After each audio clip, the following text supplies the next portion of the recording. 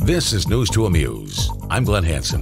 We begin today's Newz To Amuze with this story from Chicago's O'Hare Airport. A man was arrested at Chicago's O'Hare Airport for trespassing after allegedly living in the airport for 3 months. Aditya Singh was charged with felony criminal trespass after he was found in a restricted area of the airport. Singh, who was from California, told police he was afraid to fly because of the coronavirus pandemic. And just how did he get by for 3 months undiscovered?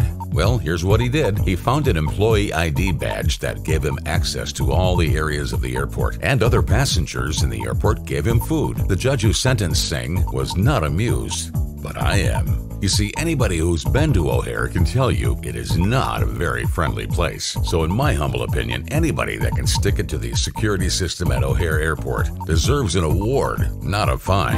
Come fly Chicago's hometown airline. Come fly the friendly skies.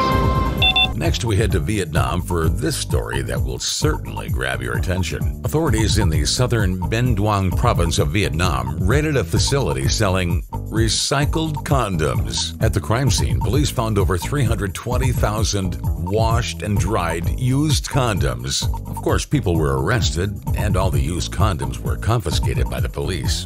But what did they do with them? I think we'd all agree that that's taking recycling a bit too far. Good morning, Vietnam! And we end today's Newz To Amuze with this story from Vermont. A house for sale in Guildhall, Vermont includes 7 jail cells that formerly served as the Essex County Jail until 1969. The home has 4 bedrooms and 2 bathrooms, and 7 jail cells with windows that are barred. And by today's standards, the house is pretty cheap, only $149,000, and just right for the mom and dad that have 7 kids. And an interesting sense of humor. Now, I know none of you likes the idea of being incarcerated.